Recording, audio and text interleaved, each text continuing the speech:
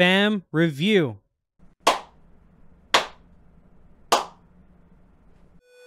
Hey guys, WRLD-EATR here. Today we are going to be going over a specific familiar that the community is very fond of. We already went over Blinka, now it's time to go over another familiar that a lot of people really enjoy. I know a lot of you may know who this is, so if you can guess the answer before I actually announce it, go ahead and leave it in the comments below. I'd love to see your answers. But anyways, without any further ado, let's get right into it. Let's go right down here into the Familiars tab. We'll go over to Fusion, and we'll type in Bars. Right, if any of y'all guessed correctly, you guys are awesome. Of course it's Glars. Glars is probably unanimously one of the favorite Fusion familiars in the game, right next to another one that we all have in mind as well. So let's go ahead and click on him real quick. Let me just show you that he comes with 25% damage reduction right off the bat, which is nice. 2.5% absorb chance. So right off the bat, before even having any pumps, he's nice. But do you need pumps? Yes. Now, don't look at these stats and think he's going to be that strong when you get him.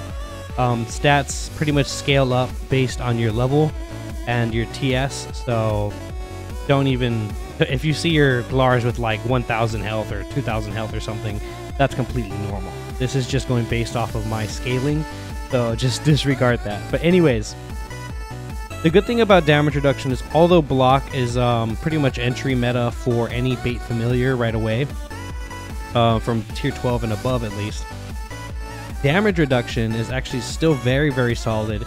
And if you want to use him in raid, he's pretty solid in raid. If you want to use him in quests, he's very solid in quests. He's also very solid in invasion, gauntlet, trials. Now this is where you're going to want to use Glardos the most. Very strong in PvP as well. This is a bait familiar that, in my opinion, is the bait familiar for everyone to go for first. Now, there are some reasons why you wouldn't want to go for him first. Let's say you're going to skip him completely and go for another bait familiar, maybe a mythic bait, or you wanted to try going a block bait instead of having a damage reduction bait, which there are some options. They're just a lot harder to make, and I'll probably make a video on that specific familiar later on. But for the earliest convenience of getting a really nice bait familiar, I would say Glardos is one of the first options that you can go for that is extremely solid. Now, let's go ahead and take a look at his skills. It's not just his stats here. His skills come with damaged closest, which is pretty usual. Damaged closest, pretty cool abilities there. Heal self. Now, this is amazing. This thing right here, this heal self, super strong. Like, I would honestly just ignore the fact that he has shield teammates. Like, that one's cool and all. It's a very great ability, don't get me wrong, but the shield self is what makes him shine, in my opinion. And I'll go ahead and show you how in just a second. He also has, again, the shield teammates, which is nice. It's not a bad ability at all. There's also the deals damage to target enemy, which in my opinion is very strong whenever you do actually need to do that damage with Glars.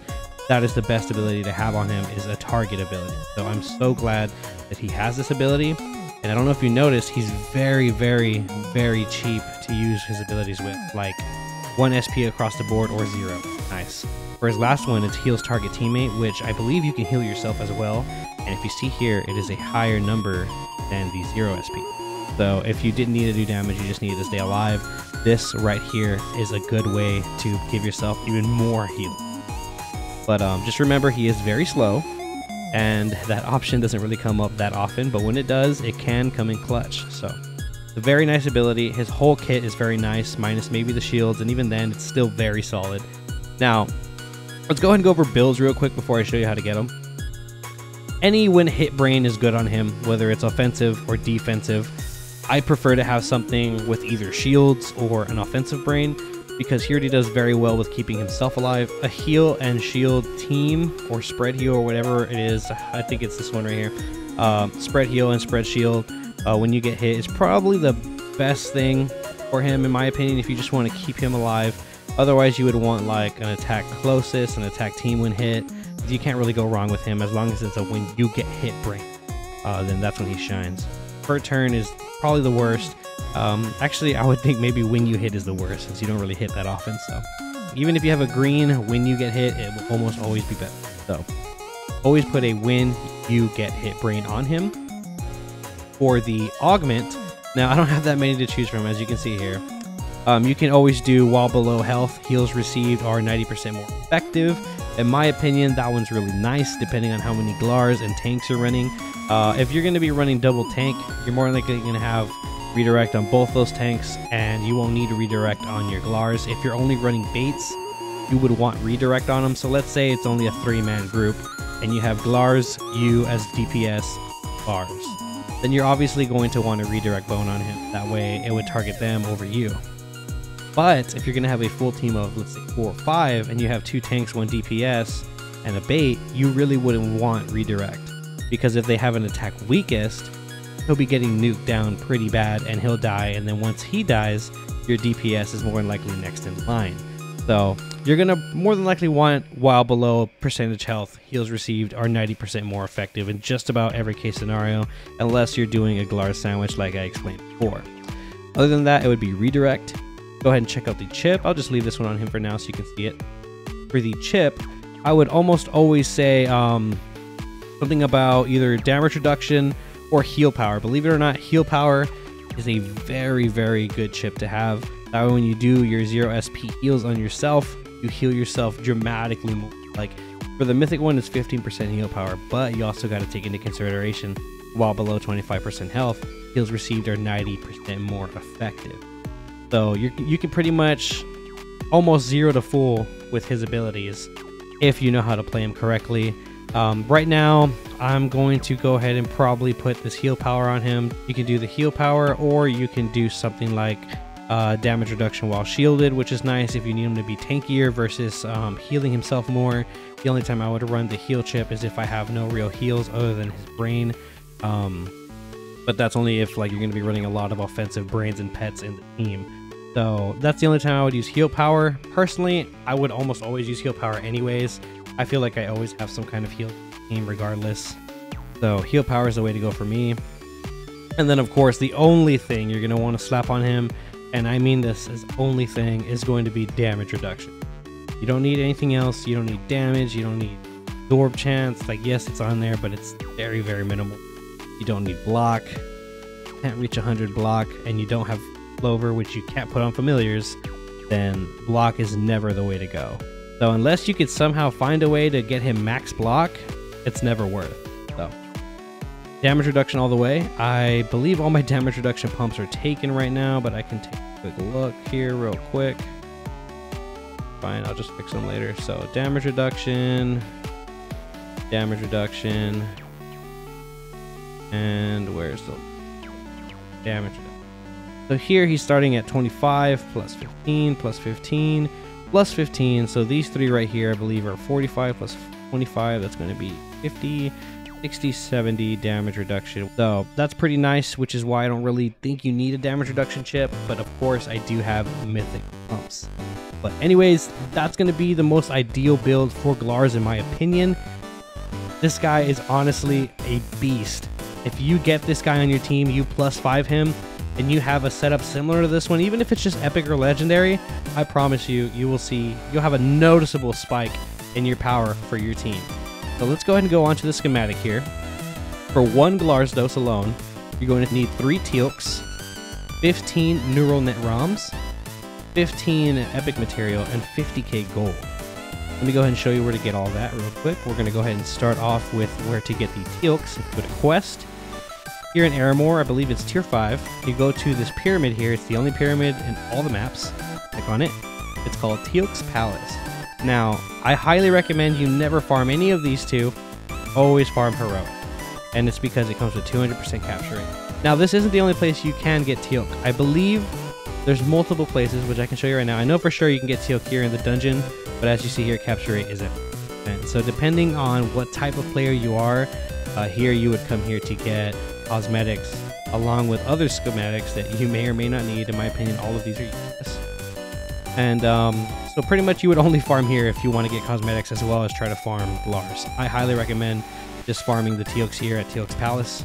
I believe if you come to, sorry about that, if you come to the familiar themselves, Glars, and you click on Teal'c, if you see this little map sign on the left, on the very left hand side, click on it.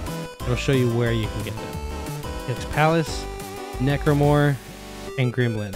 So let's go ahead and check out the quest map real quick.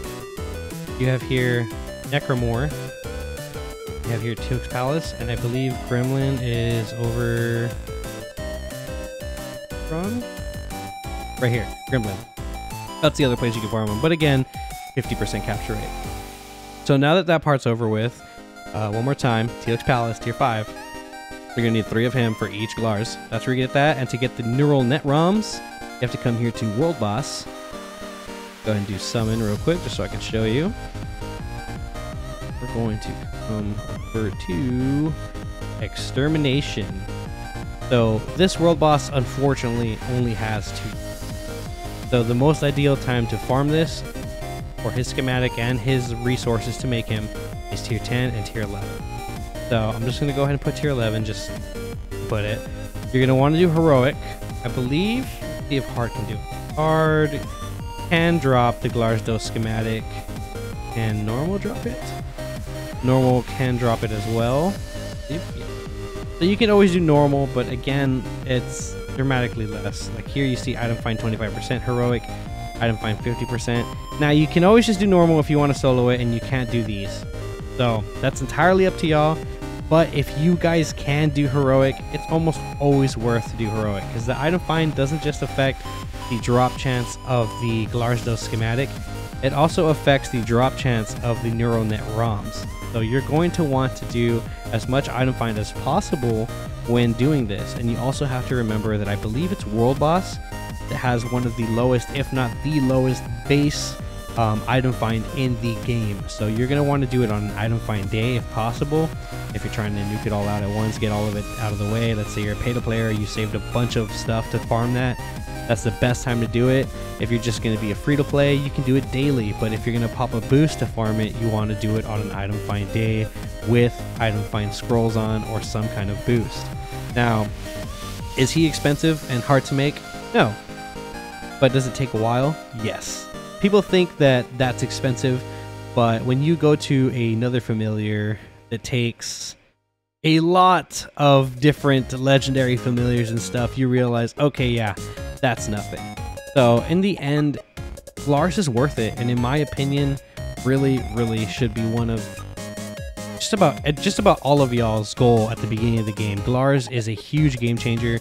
Some people still use him all the way here into tier 19. Tier 19 just got released, and I still see a bunch of Glarsdos out there. So that's going to be pretty much wrapping it up with Glarsdos. If you guys want anything else, like a deeper dive in how to use them team comp wise, I can go ahead and do that for you as well. Maybe I'll make a short for it, or maybe another short video. But yeah, that's pretty much describing Glars in its entirety. Thank you so much for stopping by. This was WRLD-EATR. Have a great one, guys. Peace.